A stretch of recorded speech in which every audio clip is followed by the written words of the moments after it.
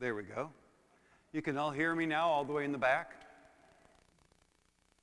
All right. Well, thank you all for coming out tonight. I got to say, it just feels good. This is me, personally, but it just feels good. I love being in a church that feels like a church, okay? So kind of old and beautiful, like this one is, smelling incense. And of course, with the Blessed Sacrament exposed all the more. But even if it were later, a half hour later, if I walked into the church, it's just, I don't know, there's something I just want to kneel. Something that brings you to your knees. Such beauty in the senses. Today at noon, I had the Mass over at St. Lawrence. Beautiful church, too. You all have a lot of beautiful churches. That's for sure. I'm not crazy about the newer ones, the big, like auditoriums. I'm probably get in trouble saying all this. Okay, anyway, thank you all for coming out tonight, our second night of Parish Mission.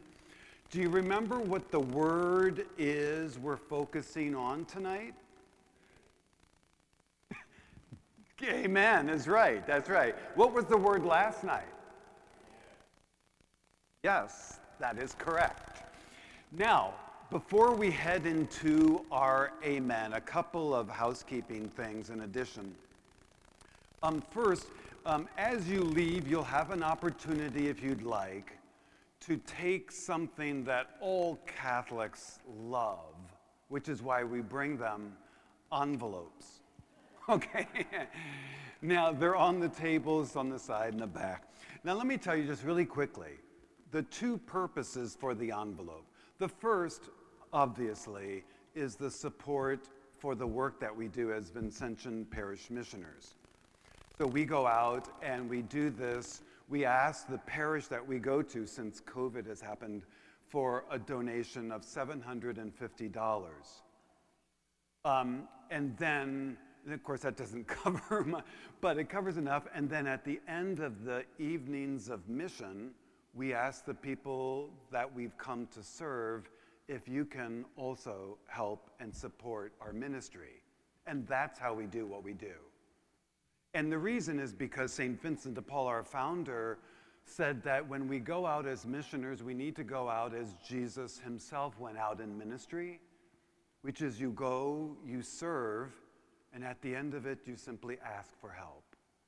You don't charge people for curing their blindness or this or that. You just at the end of it say, hey, do you have a bed I can sleep in? Actually, I got that, so I don't need that. But Jesus said, food that I can eat so I can get to the next village and the next town. And that's how we do what we do.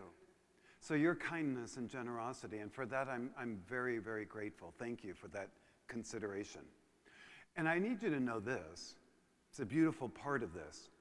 That half of all the missions that we do as Vincentians in a year, in a calendar year, half of all those missions are saved for mainly rural, very poor parishes, of which there are many. These are places that no one else will go to do parish missions or retreats or any of this stuff because they literally have nothing. And it breaks my heart. I go to these places. And, they have the little downtown, the little main street. Everything is boarded up. It was a thriving town. But like so many, industry moved out and the young people moved. And now there's just a smattering of mainly older people. And this is where they grew up and lived. And, but they have nothing. It's hard to see. But what a beautiful thing to be able to come to do this for them. And when we go, we don't bring these. We bring other envelopes that just ask for their prayers. We don't even talk about money. We don't ask for money because they don't have it. But for the places that do, this is how we get to those places as well. Isn't that beautiful? I mean, you're going to get us there, literally.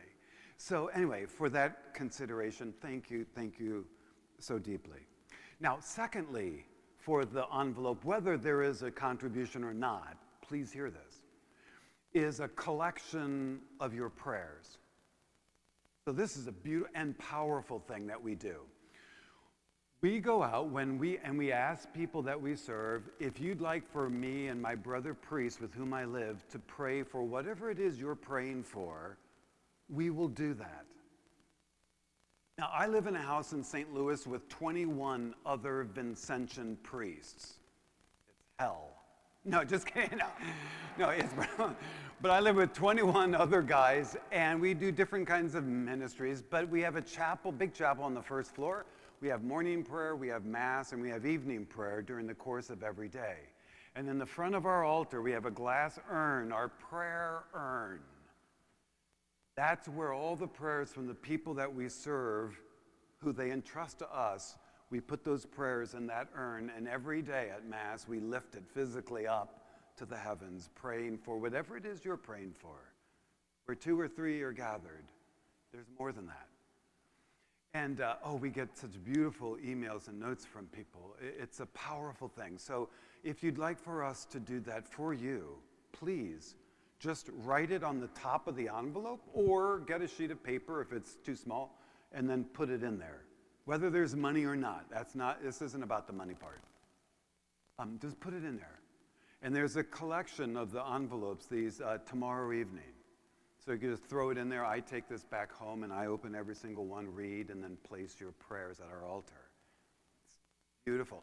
2 of the 21 priests with whom I live, they're retired older guys, but their ministry is still very active.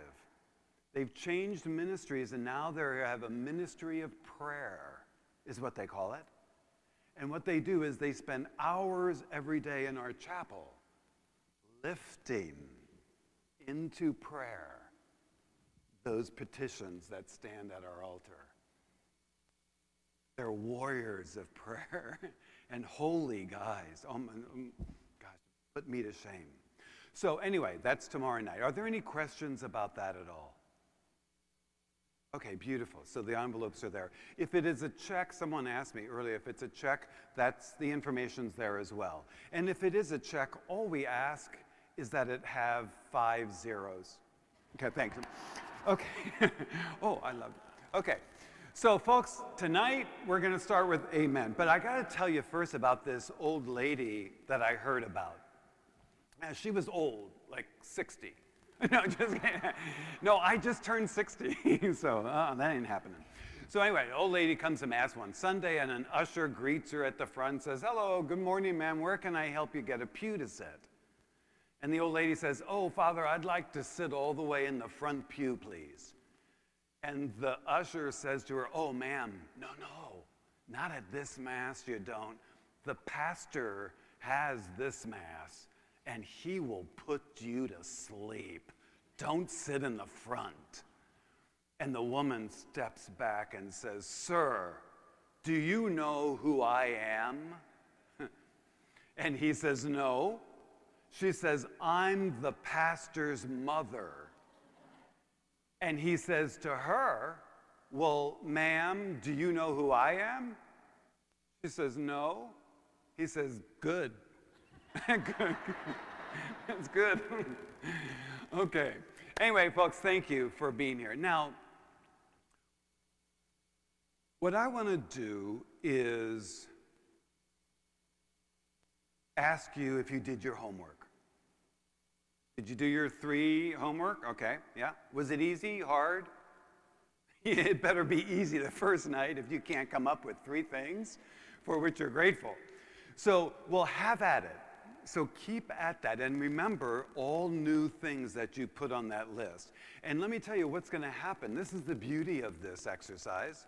The first few, 4 or 5 evenings, it'll be relatively simple, but because you can't double up, night 9, 10, 12, 17, you're going to start to struggle with what to put because you've kind of emptied the coffers of what you're grateful for, or at least what you think you are. That's when the beauty of the thing kicks in. Because then you start opening your mind and your thoughts. Well, what am I grateful for? Yes, family, yes, life, yes, love, but you put all those. Well, what else? The smile of that little kid today at Walmart. Oh, that was so beautiful. Put a smile on my face. Thank you, Lord. The most simplest of things. Stick it up on that mirror. And you know what's going to happen in about 3 weeks, maybe a week or so before Christmas? Your friends and people you know, maybe people at work, are going to start coming to you and saying things like, "Are you feeling okay?" You're going to be like, "Yeah." It's like, "Oh, you don't look so good. Are you sure? Are you sick?" "Yeah, no." And they're going to keep asking you that, and you're going to wonder, what is it? And I'll tell you what it is. You're not going to be looking good. Because every morning in that bathroom when you're getting ready for work and you can't see yourself because of all the sticky notes, your hair is going to look horrible, you're going to be misshaven, and that's the point of it. Because all you're going to see is gift, treasure, beauty, and it's not going to be you. It's going to be all this other goodness poured into your life. Stick at that. It's a beautiful thing. So tonight we're going to transition into amen. So we're talking about what are the words that will get us to everlasting life. Tonight is amen. We cannot move where we desire to go without prayer. It is the vehicle that moves us to Jesus. Gratitude is the thing that turns us the right way, right? Someone gives you something great, you're going to turn to that giver. Thank you, as you look them in the eye. So the more you see the treasure and gifts in your life, the more you're going to be turned to the giver. But now we want to get to the giver. Now let me give you an analogy, one that means a great deal to me, reminding me how important it is and what happens in my life when I am turned the right way. And that is the sunflower. Now, I love them. I mean, who doesn't, right? They're gorgeous. You know, they rise high and above every other flower. Their heads are beautiful, yellow and orange. Now, this one's fake, but $12.99 at Hobby Lobby. But, you know, they're beautiful. And I have one at the end of my bed at home where I live, and in my office, and in my little kitchenette thing, for good reason. And that reason happened to me a good number of years ago when I was driving out to a mission in Kansas, and I came across a field of sunflowers. Never seen that before. I've seen them in gardens. But have you seen a field of them?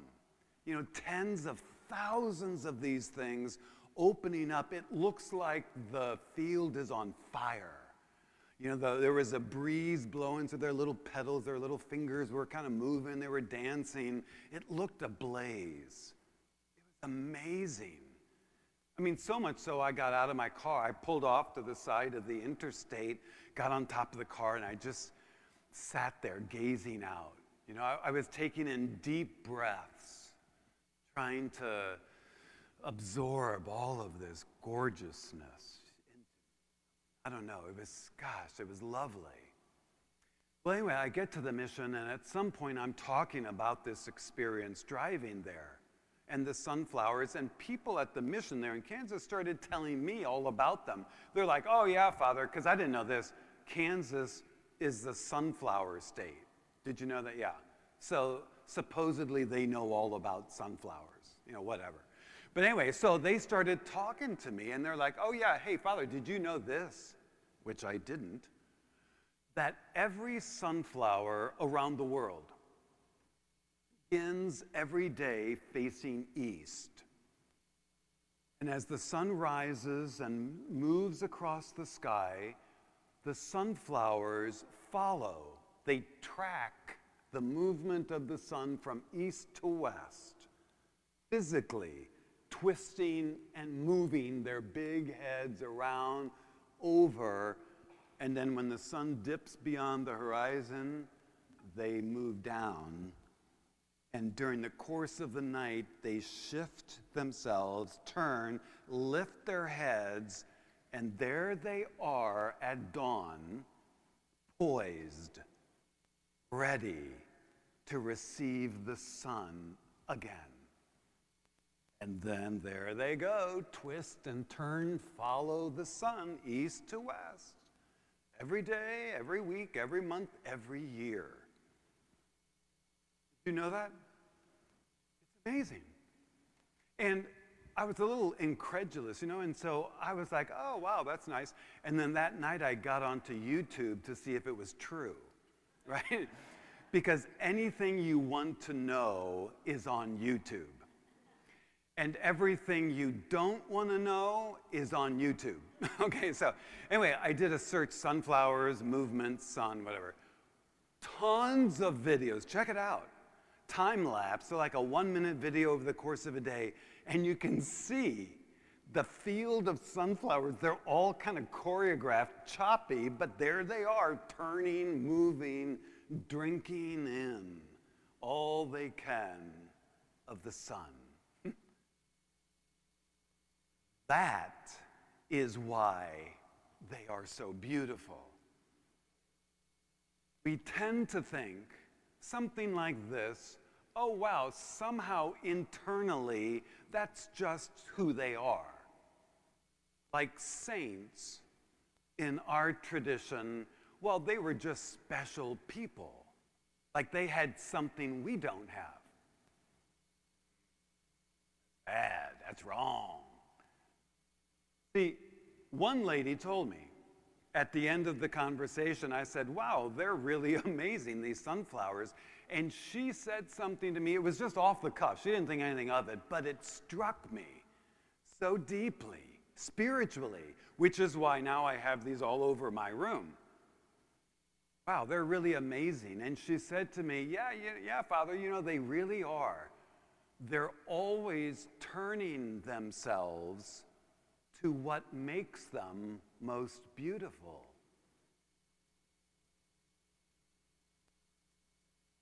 They're always turning themselves to what makes them most beautiful. They're not beautiful. They receive their beauty from the sun. And somehow, stitched into their DNA, they know this. So what do they do all day, every day? They turn to the sun. And in return, the sun blesses them with the warmth, with nutrients, with the beauty that grows within them. Anthony. That boy was turned the right way. And look at him. He turned out to be quite beautiful server of the year. We have story after story of people, and many of you, I bet, could attest to this very thing in your life.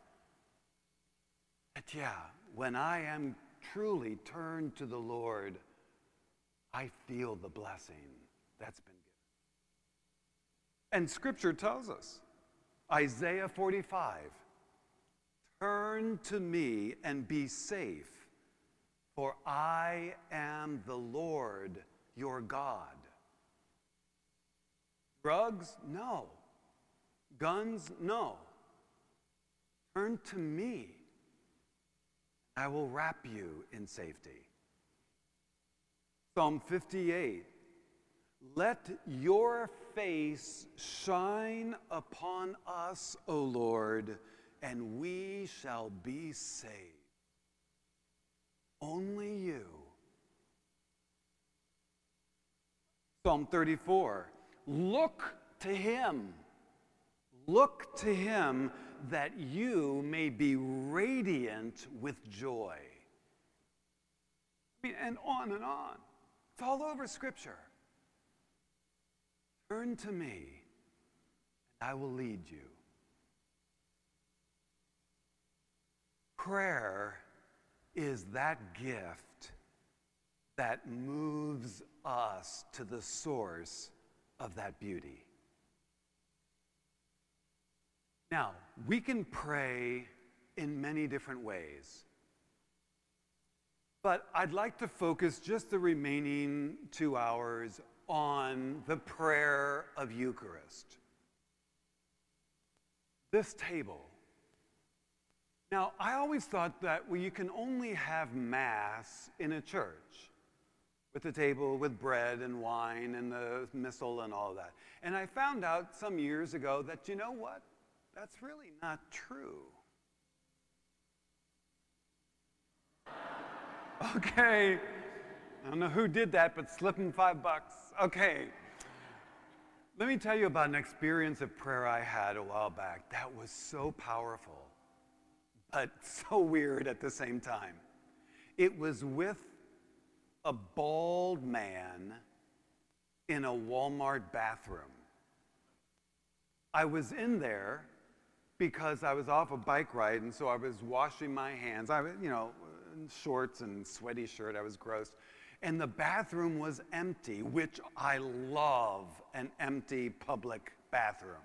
Okay, that's my favorite. I'll even wait to get it empty before I go in, but that's just my psychosis. Anyway, so I'm in the bathroom and I'm washing my hands, thinking I'm in there all by myself, when I hear a flushing sound. And suddenly, a bald guy comes out of the stall, young guy, probably, well, kind of like you. Maybe 25, whatever it was, 28. Anyway, comes out of the stall, moves behind me, turns, and then washes his hands at the sink right next to me. Now, I have to tell you, this is Walmart, so you know how everything is bigger than it needs to be. Well, the bathroom, there's like 15 sinks, right? And a big plate glass mirror stretched across all 15. And I'm at the last one. He comes, turns, and uses the one right by me. Now, you don't do that, okay? I wanted to tell him, excuse me, sir, you have 14 things to choose from. I'm an American. I like my space, right? Anyway, so we're washing when the bald guy says to me, now remember, I'm nasty t-shirt, my hair is messed up, my shorts and all this. The guy turns and he says, excuse me, sir, can I ask you a personal question? Now, remember, we're in a bathroom, a Walmart bathroom, okay, and so I was a little creeped out, and I said, well, I'd rather you didn't. And I thought, Ron, just get your hands clean, let's get out of here. And he says to me, he doesn't even hear it, he says to me, will you pray for me? I've lost my way. Yeah, you say, aw, but at that moment in a bathroom, I'm thinking, what? It took me off guard. Now, I could see if I was wearing my clerics and all of that, that's a different story. But he didn't know who I was or anything, and just out of the blue, and it didn't make sense. And I'm thinking in my mind, is this a joke? Or am I being set up? Are we being filmed? Is there something going on? And all of this in the space of a nanosecond. What do you say? And I thought, well, maybe he's got a gun, or a knife. I watched too much CSI, I think. But anyway, so I said to him, which was true, but I said to him, sure, I will, which I meant. In fact, in my head, I was thinking, I'm going to write him up and put him at our altar. But I thought, just in case this is something weird going on, I'm not doing it here. So I said, yeah, sure I will. So I was done, and so I moved behind him to get the towel to go.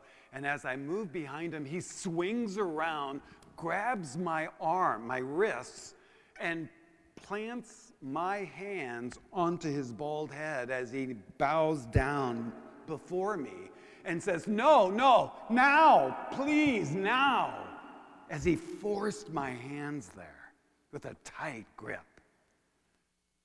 oh my gosh. And I thought, wow.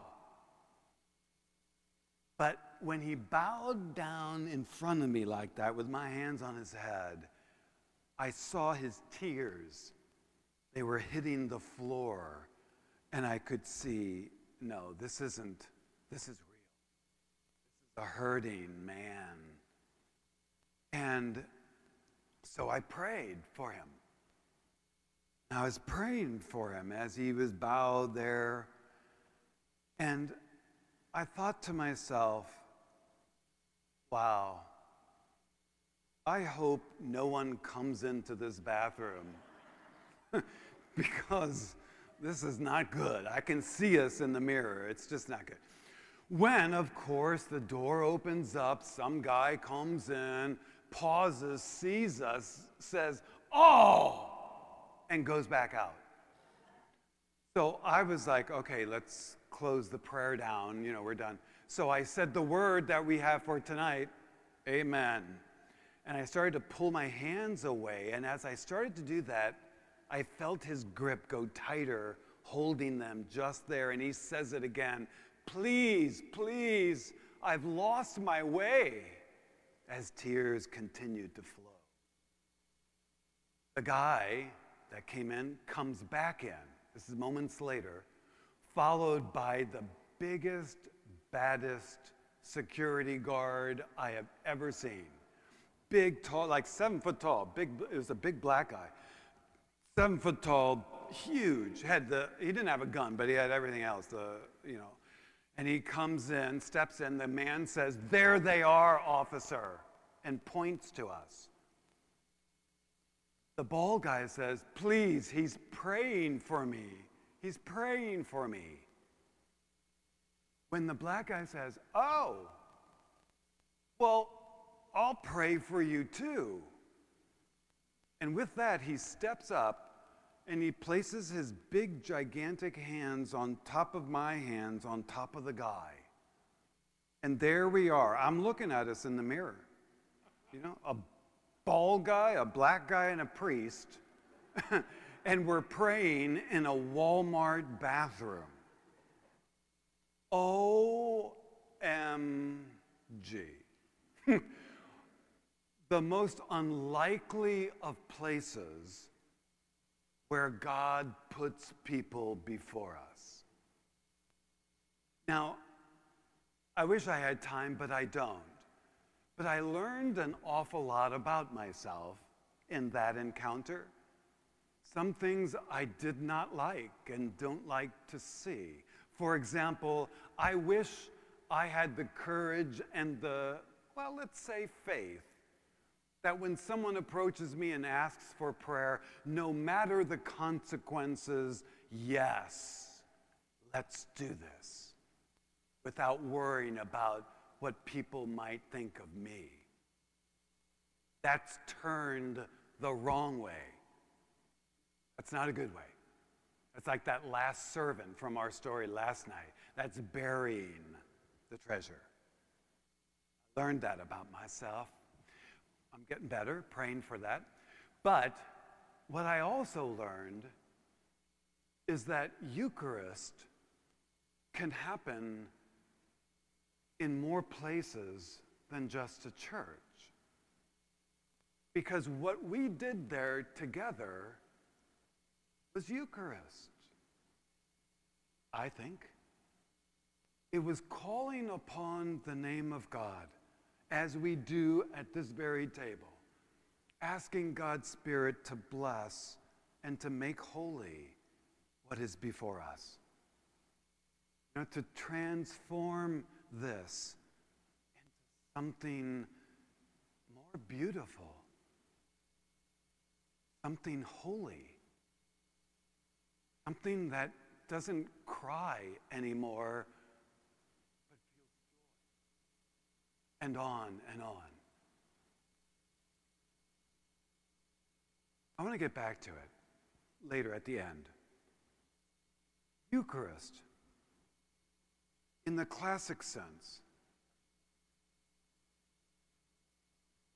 is what Jesus gave us so that he could be as present to you and me today as he was when he walked the earth. To understand and appreciate what happens when we're gathered in his name around this table is the only way is to understand who Jesus was and why he came.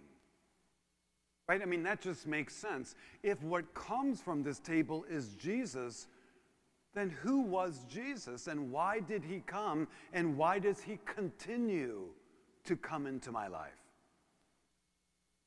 Well, it's not a trick question.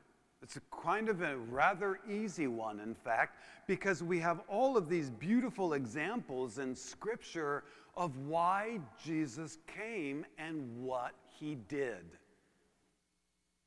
And why he came and what he did was nothing more than transform the people that came before him into something more beautiful.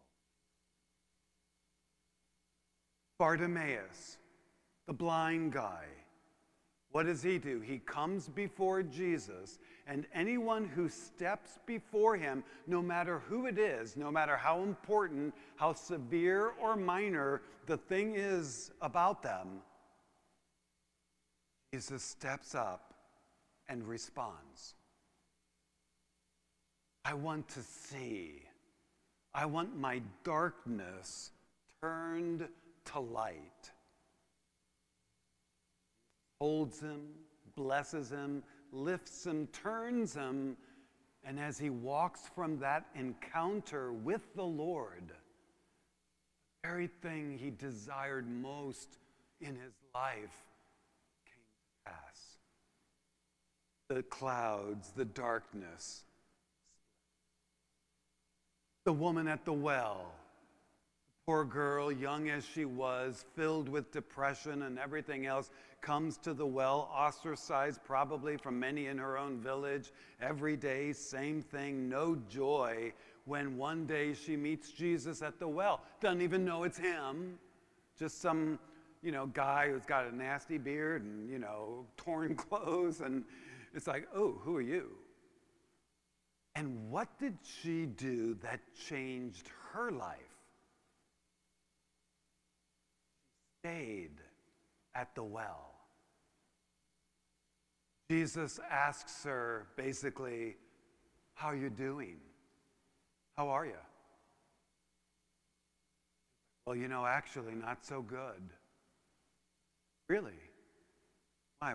What's happening? Well, and then the more she started pulling up her own brokenness and hurt, the more Jesus was accepting it and holding her, transforming her in that light because she was turned to him, and the more he took from her, the more she gave. And in that encounter at the well with the Lord, magically, weirdly, unbeknownst to her, her life started to change. Joy began to creep in. So much so that at the end of that encounter, it says she drops her bucket. She doesn't care about that anymore because she was the bucket. She was being filled with this life-giving water that was making her so beautiful. Running back to the village. The lepers who come physically impaired, thrown out of the village because of their sinfulness, and they come to Jesus. What does he do? The same thing. What do you want me to do? Just like that, despite the risks, holds them, blesses them. As they leave that encounter, their life is changed. Over and over again. And that promise of Jesus in their lives is one that he did not take with him when he raised to his Father. He left that for us in this that we call Eucharist. This is the gift that Jesus gives to us where we need to be held, blessed, transformed into something more. And friends, I can tell you, because of my own personal story, the power of this gift. The first half of my life, well, first third of my life was awful. I hated myself, literally hated myself, for a whole number of reasons. The main one being, especially moving into late grade school and then high school, it just became unbearable, the hatred that I felt. And a lot of it was because of physically. At that time in high school, third year in high school, I weighed 310 pounds. I was huge. I was a freak, I was told. I was being laughed at and mocked and ridiculed at a time in your life, where acceptance is so important, belonging. And I was the animal. People making fun of me, pointing at me, laughing at me. On top of that, I had a horrible stutter, really bad stutter. I went to 2 or 3 different speech therapists my mom and dad sent me to, and after a period of time, they all said the same thing. I'm sorry, there's just nothing more we can do for him. He'll have to learn to live with this. And it was bad. I couldn't, going to the store, I'm going to the more ridicule and more laughter. Everyone, of course, thought I was stupid. And I started feeling just like that. And then one month, it all came to the fore. The only friend I had, Andy Hewitt, was killed and was struck and killed by a drunk driver.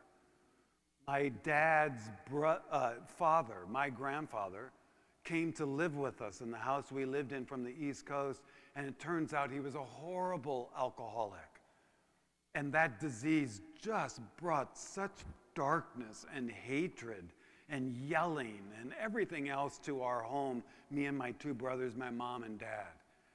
Started breaking everything apart, and I couldn't take it. My older brother Bob got into drugs, was thrown into jail, and it was like my whole life was just crumbling in on me. And I needed to get out. I couldn't take this. And it was 1981, and it was a Saturday night, and I tried to take my own life. I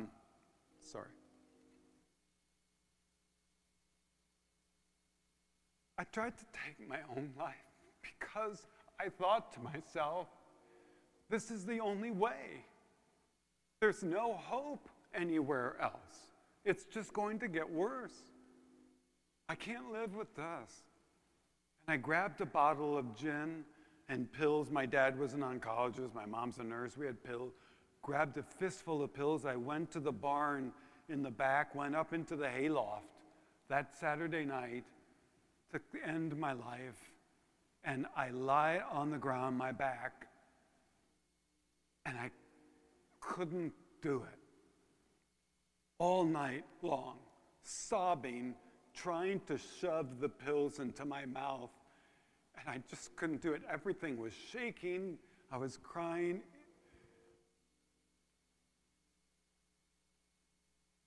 The next day was Sunday, and I was at Mass, and I was in the back pew, and that Mass changed my life. It did. It turned me. It really did. And one of the main reasons for that is because of what I heard during that Mass. Now, I've been to many Masses before. I knew what was going on. I've heard the stuff. I've said the prayers, nothing. But at this time, when I was at the very bottom and so broken and so alone, It's like everything just opened up. I started to understand for the first time, I need this. You know, and these were the words. It was John 6:53. You've heard this. You know this. Jesus said to them, "Very truly I tell you, unless you eat the flesh of the Son of Man and drink his blood, you have no life in you. Those who eat my flesh and drink my blood abide in me, and I in them."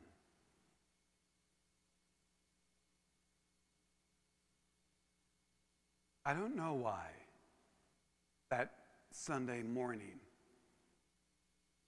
that those words haunted me and entered me in a space that they never had before. But there I was sitting in that pew realizing God is calling me to something more. What I realized that Sunday morning is that I didn't need God to take my weight away or my stutter away. I didn't need God to take the nightmare of my life away. What I needed was a God to hold me and to lead me through it, a companion on this nightmare. Yes, through the valley, but to something, a banquet waiting. And that day, I gave it to Jesus. Just as the woman at that well, unbeknownst to her, did, just as Bartimaeus did, who knew very well, I want to see, and I know, Lord, that you can touch and turn my life. That's what I heard. That's what I received. For the first time in my life, it's what I believed. And then every day, after that day, for the longest time, I went to Mass. And what I did, I imagined my life, especially the darkest parts of it, that I didn't know how to manage, that I didn't know how to get out of, where I felt lost. Those parts of my life, I came to Mass and I imagined placing that right here on this table, right with the bread and right with the wine, this part of my life that needed the same power and the same blessing that these. And I believed, and I absolutely trusted the Lord's promise that I will do this for you. Now, I didn't know what this was, but all I knew is that I would be lifted up. And sure enough, because I'm not saying that God is the new Jenny Craig. Okay, I'm not saying that. Yes, I lost a great deal of weight, and yes, miraculously, literally miraculously, I lost the stutter. God didn't make me skinny. God transformed the way I saw myself. I saw and believed what I saw and heard from the people around me, that I was stupid, that I was fat, that I was worthless, that I was a joke. And everything I did to try and get out of that, it didn't work. Amazing what God can do. Place it on his table and trust. And I know sometimes it's hard to do, isn't it? Because the one question that I've learned from that experience years ago was, before I walk into a church, to ask the question, where am I hungry for God? Before you even sit into a pew, know what the answer to that is. Where are you hungry for God to fill you? That's what this is it not a meal? Have you ever gone to a beautiful meal where you're full? You don't want to be there. But have you gone to a beautiful table filled with sumptuous food and your stomach is growling and you're hungry? Oh, man, you are so present. Of course you are. I was really, really hungry years ago in that back pew. Thankfully, I've never been that hungry since. I know it. I feel it. Hungry for God right now in your life. See, it's an important question because I think that so often we come into church and we come to Mass and we sit in the same pew, don't we? Sit in the same pew. You know, we stand at the same time, we say the same prayers, and then everything kind of becomes rote and monotonous, and then suddenly we're really not present to what's happening. You know, you're sitting in the pew. I kind of know how it goes. You're sitting in the pew, and Mass is going on. You're thinking to yourself, how do they change those lights? That's a tall dude. Oh, let's see, what for dinner tonight? Oh, whoa. Oh, who is she? Hot. Okay. Amen. You know, or whatever, your mind's drifting, it's going every which way, and then suddenly you're back out in your car an hour later and off you go. I know. It happens to us, or at least to me as a priest, even presiding at Mass sometimes, where you're not truly present to what's before you. We're human. We're broken. I get that. But I try and ask myself that question every time I either start to say Mass or come to Mass. Am I hungry for you, Lord? Where am I lost without you? Where do I need you to hold me, fill me, to transform me into something more beautiful? I love Pope Francis. And I love one of the things he talks about on Eucharist. He's got this great line. He says, each and every time we receive Eucharist, the risen Christ appears to us. We get to touch him. He touches us. What more? What more can you want than that? And then he says this, I love this.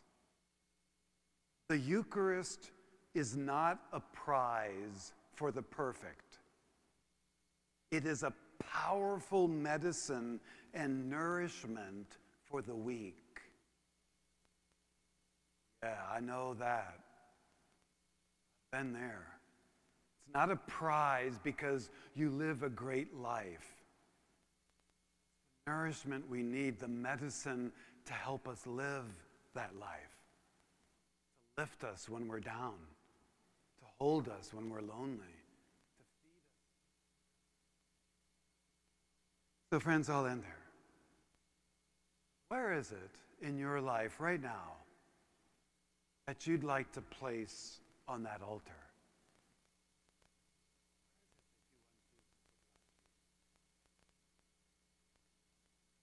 And every time you come to Mass, keep placing it there. I can tell you, without question, good things happen. And I know this if for no other reason than this. I'm going to end, but this. A few years back, a couple of years ago, 2 years ago, I was on a layover. I was going to my brother's for Christmas, I don't know, something. And I was on a layover in Dallas-Fort Worth Airport.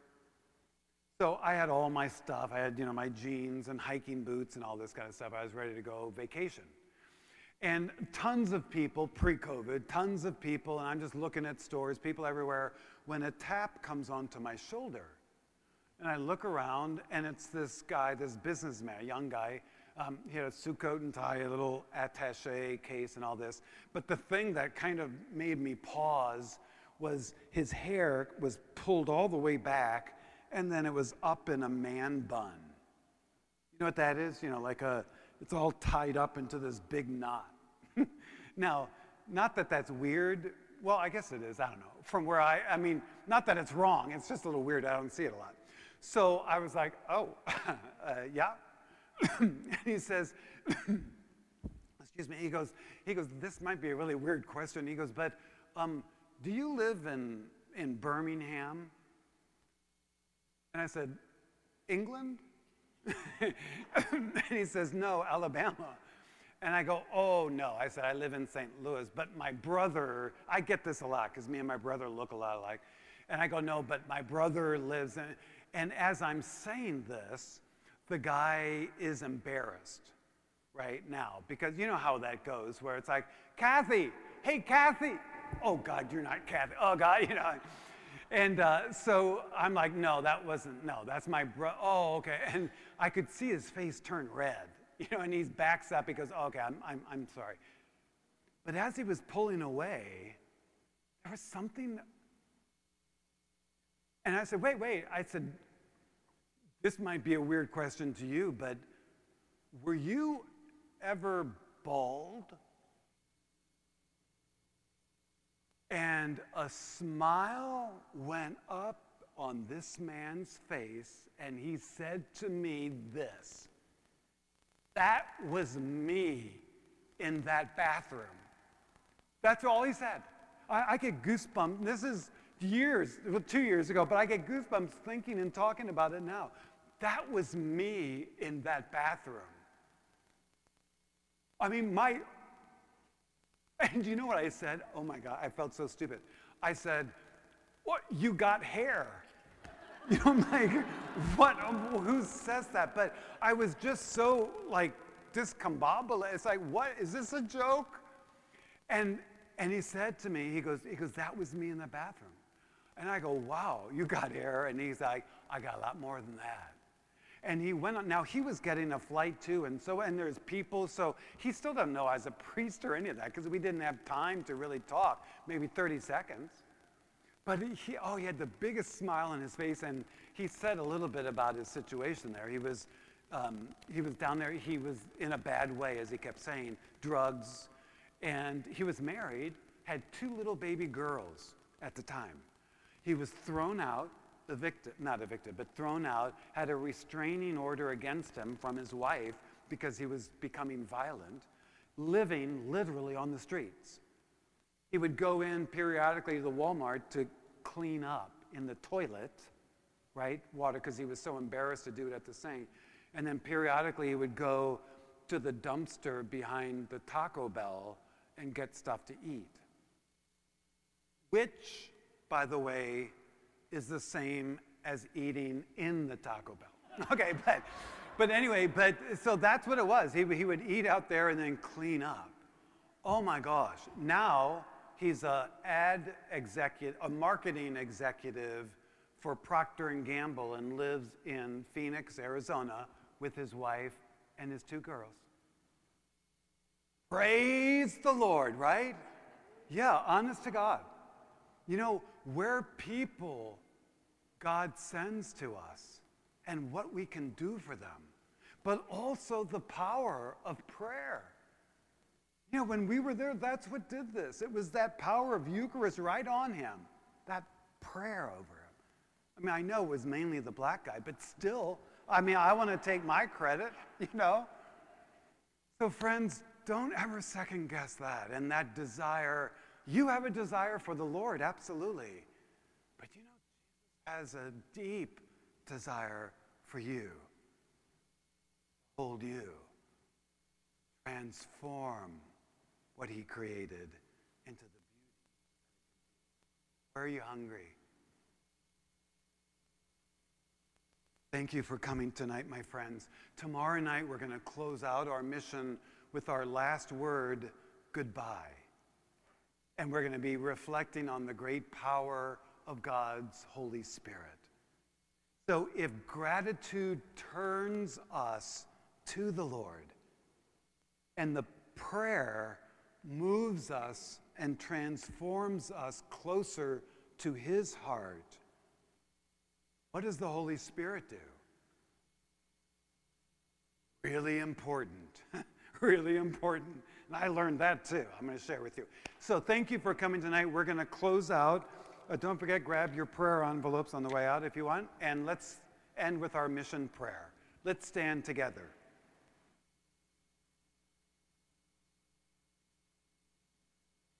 Lord Jesus, transform me into yourself. May my hands be your hands. May my words be your words. Grant that everything I do may serve only to glorify you. I pray your Holy Spirit watch over and guide me.